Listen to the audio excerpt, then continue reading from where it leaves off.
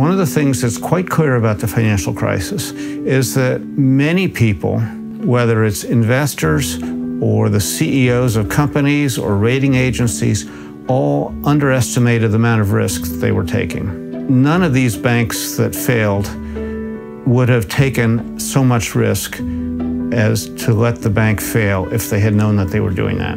So one interpretation of the financial crisis is that we need to do better risk management. What are the things about risk management that need to be improved so we can make better decisions, have smaller errors, and avoid these kinds of events in the future?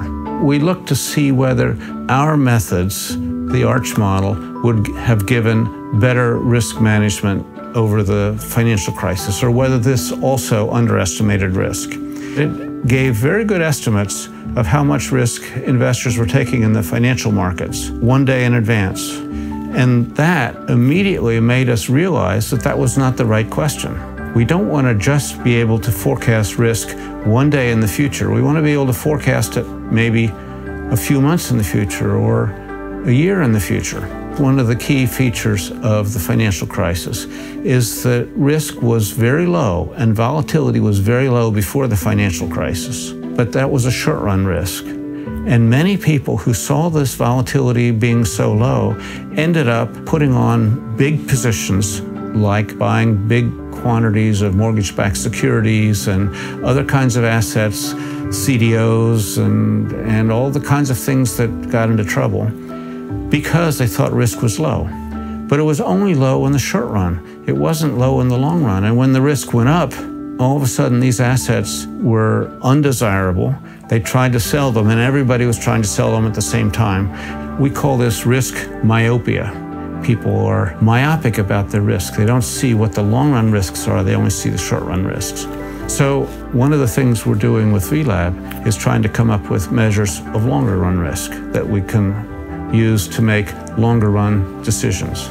We have this website which produces volatility forecasts every day, and it did that during the financial crisis. So we could go back and see what kind of forecasts it made about the risks of investing in the stock market over time. When we do that, we can see how much capital any particular financial institution would need to raise if we have another financial crisis. How much capital would it take to rescue the entire banking system of the world if we have another financial crisis? Today, that number is about $3.5 trillion. It's a big number. It's not as big as it was in 2011 and 12. It's not as big as it was 2008-9, but it's still a big number. Can we ever get out of this? I think so. If the economies could grow, were to grow, then the banking sector would become stronger and the governments would become stronger because the tax revenue would go up. The problem is, without growth, there is no place to get the additional money. I think we need more cooperation between countries and a little more flexible fiscal policy.